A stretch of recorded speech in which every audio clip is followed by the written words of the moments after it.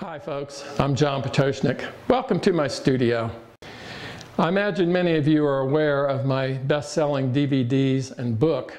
My first DVD, Limited Palette Landscapes, has been a tremendous help to people. For those that are, trying to find their way as painters, this DVD is jam-packed with information and it shows my whole painting process from start to finish.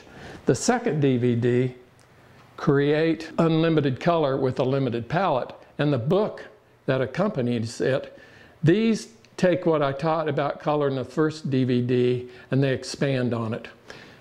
In these products, I present clear, understandable, easy to apply principles regarding working with a limited palette. I believe in simplicity. Painting is difficult enough without making it more complicated. That's why I'm such a huge proponent of using a limited palette. And when I speak of a limited palette, I'm referring to the use of 3 primaries plus white. And I know that's really limited, and that's probably going to scare some of you, thinking I can't possibly do a painting with just 3 primaries. Maybe you're a person who you can't wait to get to the store quick enough when a new color is released, because you're thinking, this is the color that I've been needing and this is the color that's really going to help improve my paintings. And so now you have boxes of tube colors of paint and your paintings still remain the same. Actually, I don't believe that more color makes for a better painting. I believe actually in the opposite. Reducing the number of colors on your palette will help you to manage your palette better because there's less colors you have to mix, but it also help aid you in creating color harmony, which from what I've heard from a lot of my students, they really struggle with that color harmony. And one of the reasons they're not getting it is they have so many colors on their palette and they're not using them properly. I've taught many students over the years, and across the board, when they have applied these principles that I teach about the use of a limited palette and its positive aspects, they all come back and say this has transformed their painting. They're now excited about painting again, and they're making discoveries about color that they never even realized existed. And so, I continue to recommend the limited palette. Particularly for those that are trying to understand color and how to mix it and all the nuances of color. Now, you don't have to stay there, but this is where I recommend you start, because you can always add color later on. But if you're struggling with color, this is where you need to start. I would recommend cleaning off your palette of all your colors and just going with 3 primaries until you really experience what a limited palette like this can do for you. I've been using a limited palette in my work for 30 years, and I do add another color now and then as I need it. But generally speaking, all my paintings are done with a 3 primary palette plus white. This particular print here is of one of my paintings, and it was done with a 3-color palette: ultramarine blue, cadmium red, and cadmium yellow pale plus white. So I feel confident that, if I can do it, you can certainly use a 3-color palette also and be very pleased with the results you will get. We all know what the primaries are, but one thing you may not know is that all the primaries are not created equal. Look at this color chart here of all the yellows and the reds and the blues that are available. But they vary slightly. They vary possibly in value. They vary in the intensity of the color. They vary somewhat in hue. And they also vary in the temperature of the color. Some are warmer or cooler in relationship to the others that are in that same primary range. Primaries are called primaries because they can't be mixed. These are standalone colors. We can't come up with 2 or 3 other colors and mix any one of these. You have to have the red, you have to have the blue, you have to have the yellow. So it is really important to understand that these are standalone colors. They are not harmonious with one another. What makes them harmonious is when you start mixing them together. And that's what I teach a lot about the value of using a limited palette, because once you start mixing primaries together, you create a relationship between those. For example, if we mix the blue and the yellow together here, what are we going to get? We're going to get the complement of green. The minute the green is created, we now have created a relationship between the blue and the yellow. And now they start to combine, and you can do that with each of the other primaries. And before you know it, you have created a family of color, a color wheel, what we call it, of 12 colors. All the complements and all the tertiary colors, or the colors that are on either side of the complement, all the way around the wheel. That wheel, color wheel now, with using just 3 primaries, becomes a family of color. And they're all in some ways united and harmonious with one another because of the intermixing. There are so many variations of red, yellow, and blue that people ask me, well, what primaries do I use? How do I select my primaries for a particular painting I want to do? And that's just a great question. And the first part of the answer to that question is that we have to develop a sensitivity to each color's properties. And I want to demonstrate that here with a little chart I've created. So I'm going to take this poster off of here and show you underneath the what I've done here, and it will help you, it will help explain what I'm talking about. I'm going to spend just a brief time on this because there's other things I want to cover, but this will illustrate the point. Across the top here we have a group of 4 yellows. Obviously you can see these yellows here are considerably cooler than these. What makes these warm is that they contain red in them with the yellow, and so they're warmed up. These have a little bit of green in them, and so much less red, and so in appearance and relative appearance to one another, these are cooler, they feel colder than these do. These feel warmer. And it's the same with blues. Even blues have a temperature to them. I would say that ultramarine blue has a warmer feel to it. I guess we'd look at it here. Ultramarine blue has a warmer feel to it than as we go down to the manganese blue, for example, which seems to have a lot more green in it. So the interesting thing about this chart is that when I use a cool yellow with say a blue like manganese blue that already has some green in it, you get a really nice string of the warm greens here compared to the greens that are mixed with a warmer yellow. You can see how grayed those are because the 3rd primary of red has been introduced into this mix, and so it grays the color. But look at the violets. I think the violets are even more outstanding in their appearance and contrast. Here we have 4 reds, beginning with the quinacridone red and ending with the cad red, and then mixed with those same four blues, beginning with ultramarine blue. We have cobalt blue. This is, what is this? This is cerulean blue, sorry, and this is manganese blue. But when I mix the quinacridone with the ultramarine blue, look how rich that violet is compared to the cad red mixed with manganese blue. Look how dull that violet is. And this is all because of the temperature, the bias of each one of these colors produce all these different violets. So it's real interesting. This violet here is not a bad violet. You got to remember, in context with the rest of the palette, this violet could be beautiful in context and not look dull at all. But in this context with all these others, where you're contrasted with some much richer, more intense violets, it looks pretty dull. But in reality, it's not dull depending on what the environment of it is. And then the same principle follows if I deal with these oranges down here. You can see some are grayed, much more grayed down. less intense than some of the others, which are much brighter oranges in this case. One of the important lessons I learned, I didn't even know it until I created this chart, was that this quinacridone red is a pretty good all-round red, which I didn't realize before. I always had taught that alizarin crimson is a great cool red to use on a palette. But quinacridone red, if you look across the violets, regardless of the blue they're mixed with, those violets are all beautifully intense, and they're wonderful colors.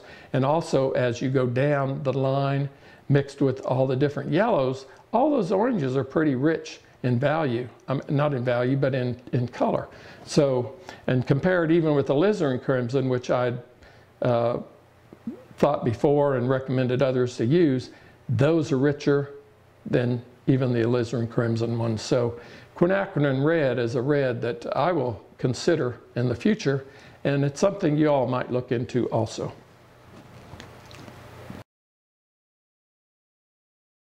Now for me, if you're not sure, and this is how I solve a problem, if you're not sure what red, yellow, and blue to use just by looking at the tube colors, my go-to method then after that is to discern what two primaries will give me the complement I want. For instance, if I have a field study, or I'm trying to match a color that I have in my mind, or something I see in nature, or even see in a photograph, and I want to try to get close to that particular color, I will try a variety of primaries, mix them up, and see which two primaries will give me the complement I want. For example, if I'm looking for a certain kind of violet, I might use 2 or 3 different blues with 2 or 3 different reds, and see when I mix that complement which two primaries give me the complement I want. Once I have discerned that and have found that combination, I then have 2 primaries that I know must be on my palette. And then the third primary is pretty easy to achieve after that. And I want to demonstrate that. This is really what this video is about. I want to show you some colors that I mix and show you how I do it, and I think this will be really helpful to you. So down here I have a photograph, and I want to talk about this first. This acrylic palette here, which is clear palette, it comes with the book, and so it's a real handy tool to use in the studio, because if you've done a field study and you're now wanting to translate that to a larger canvas, you can lay this over your field study, and you can, at least if nothing else, match your values and your color with that. So it's real handy. So if it's laid over this photograph, for example, I can mix color over here and lay it right on the acrylic palette to see if that color works with what I'm trying to achieve. So the acrylic palette is a great tool. I'm not going to use it for this demo because it creates a little bit of glare, so I'm going to put it aside here, but let's demonstrate here. Here's what I've got. I want to get the overall feel of this green. I've decided this is the green that I want to capture. And so I'm going to try and get close to that. It's going to be hard to match it totally. This is a photograph, and I'm dealing with pigment over here. But I want to get something that's pretty close to that. So how do I do that? So for this exercise, I've just selected 2 blues, a ultramarine blue and a cobalt blue, and then I've selected 4 yellows, a lemon yellow, a cadmium yellow medium. You can see the difference, how cool one is, how warm another one is. Then a cadmium yellow pale, which is also warm, and then a cadmium yellow light, which is a warm yellow also, but just lighter in value. And so I've done the same. I've got cobalt blue and those same yellows down here. So I will mix to a green with each one of these combinations, and then from those combinations, we'll try to figure out which 2 primaries here are the ones that must be on my palette in order to maybe create this as a painting. So I'm going to take some lemon yellow, and I'm going to put some ultramarine blue in it. And we're going to mix it up. And this is how I do it, trying to figure out, okay, what palette's going to work for me.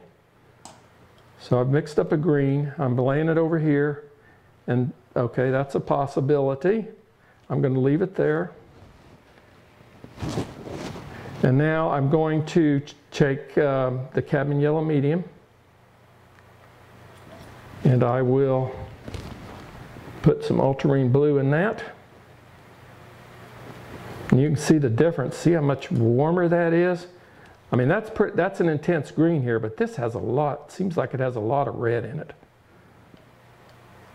Let's see how that looks.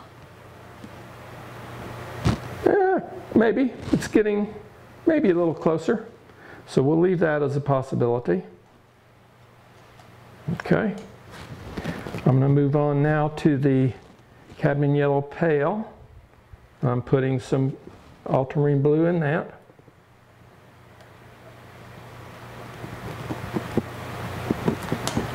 See, this is a really proof exercise. It shows you, hey, just by switching the yellows, because the blues are all the same, just by switching the yellows, look at the different greens I get just from this. So here is with cadmium yellow pale, and that just is way off. I can tell right now that is not going to work. So we'll just leave that there as an example. Now we will take the cadmium yellow light and also put some ultramarine blue in that.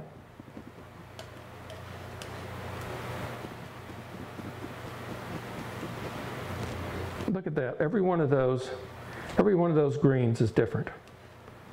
Just so interesting. And these are things that you will discover when you start using a limited palette.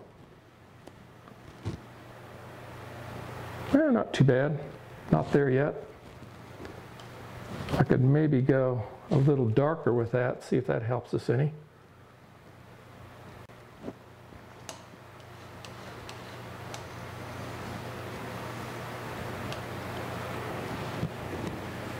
Okay, not quite.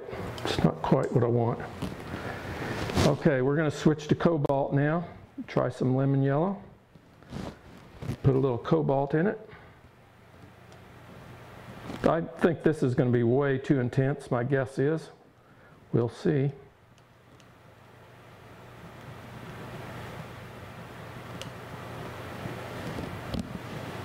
Yeah, I'll see how much richer that is. It's too intense for what I really want. So that isn't it. So now we'll try the cadmium yellow medium. This has a kind of a cool blue, but it has a yellow in it, a yellow that is warm. It has some red in it. And so that will neutralize this green somewhat. I'm thinking maybe something like this might be what we're going to need.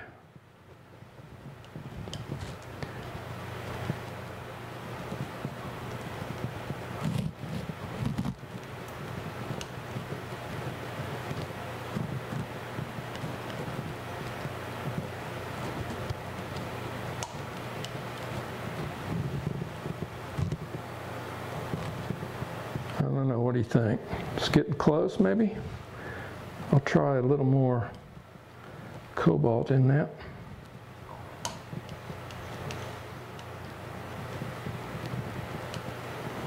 But it's another yeah, it's getting pretty close. It's another exercise.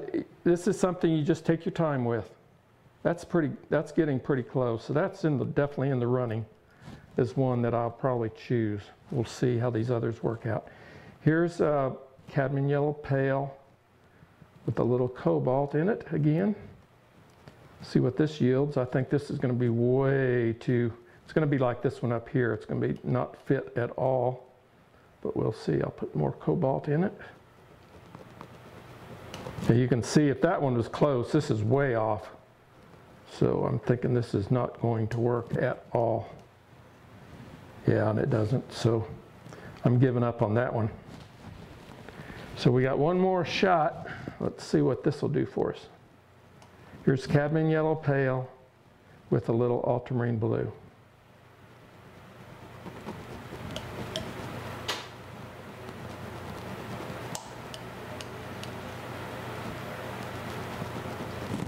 That's pretty rich green. It's beautiful.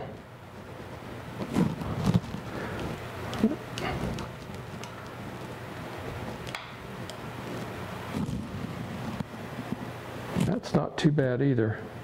But I think, just based on these mixes here, I'm going to pick this one right here. Cobalt blue with a cadmium yellow medium. That seems pretty good to me as an overall feel. It's not matching this perfectly, but it's pretty close. So I know now that on my palette, for this particular piece, if I'm turning this into a painting and I want that green, I know on my palette that I must have cobalt blue and cadmium yellow medium. So the next thing now, we have to discern what is going to be the third primary. Which red is it going to be? I've got two reds here I'm going to put out. One is a cad red, and the other, I'm going to use the alizarin crimson as a red. It's more of a habit than anything because I like that alizarin as a cool red, but as I said, I'm going to try that quinacridone. Okay, so we have some hints in here of the oranges that we need. So I have to use this. I have to use cadmium yellow medium because I've already said that has to be on my palette along with the cobalt blue. So these two are on the palette already. I've got to decide now which red to use. So I'm going to take some of the cad red and I'm going to mix it, not cad red, the cad yellow, mix it with the cad red, and I'm thinking this is going to be way too intense, but we're going to try it, see what it looks like. Let's see here. How's that stack up with that? You can see the intensity of it. It's really way too bright, isn't it? So that's what I suspected. I'm thinking it's going to be the, I'll take some up from up here. I'm thinking it's going to be the alizarin crimson that's going to give us, because this alizarin crimson has blue in it, we're adding the third primary to the yellow and the red, which exists in the cad yellow medium. We're now adding the blue that's in the alizarin crimson, and you can see the difference in the intensity of those colors. This one's much grayer, which is what I want, I think. And look at that, we're pretty close. So that's going to be my palette. If I was to work from this as my reference and create a painting from it, I would use cobalt blue, cadmium yellow medium, and alizarin crimson. You know what I'd like to do now is show you some of my paintings and my real life paintings that I've done in which I use a variety of different primaries. I think you'll just appreciate what can be done with just 3 primaries.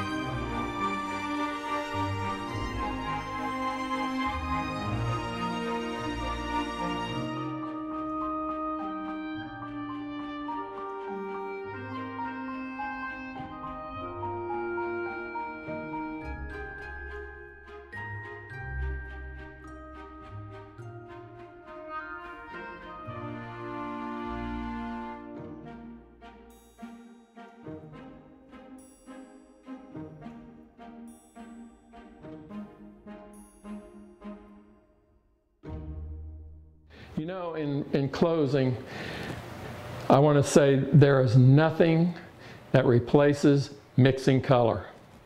You just have to mix a lot of color. Reading about color will not give you an understanding of color, its color mixes, or make you more sensitive to color. You have to mix the color. You have to do the work. And so I recommend you do that. Painting, paint, you might be concerned about wasting paint, but do you want to waste paint or do you want to learn about color? So you're gonna have to, you know, waste some paint. But what you will learn will more than make up for that. If you currently have a whole lot of tube colors on your palette, my recommendation is you eliminate all of them. Take every one of them off of your palette and go to 6 simple primaries. And I would recommend trying ultramarine blue as what I call a warm blue, and then cobalt blue, which is more of a neutral blue. Or you could try some of these other blues that I show up here if you would like. You know, like the cerulean and the manganese. You could try those. But I just recommend right now, use ultramarine blue and cobalt blue. And then for your reds, you can use that quinacridone red or the alizarin crimson red. Those are cool reds, along with a warm red, which would be a cad red. And then for your yellows, use a lemon yellow and a cad yellow. And just use those 6. And then what I want you to do is just start mixing like crazy. Intermix, switch primaries up, mix all that you can, and learn about color. Learn what 3 primaries will do for you. I think you're going to be amazed. And what I also recommend is when you make up these mixtures, just create a color swatch. This will be a memory for you, and you can say, okay, yeah, when I use those 3 primaries together, look at all these beautiful colors I got. And I think this will be really helpful for you just to keep a record. And then when you find a palette that you're particularly crazy about, and you feel like you've got a palette that you're probably going to use quite a bit in your painting, then create a color wheel, which is what I've done here. And this color wheel becomes your permanent record. And why this is important is because you may be switching up your primaries over time using different ones, but when you need a painting that requires these primaries, you have a permanent record. So that if you need to get to yellow-green, for instance, you know exactly that you have to have cad yellow and you have to have ultramarine blue to get to that. And so this is a great record to have, and I recommend it. I hope this video has been helpful to you. I tried to be clear and make everything understandable, so I hope that came across to you. And I thank you for joining me, and I just wish you all the best with your painting. Thank you.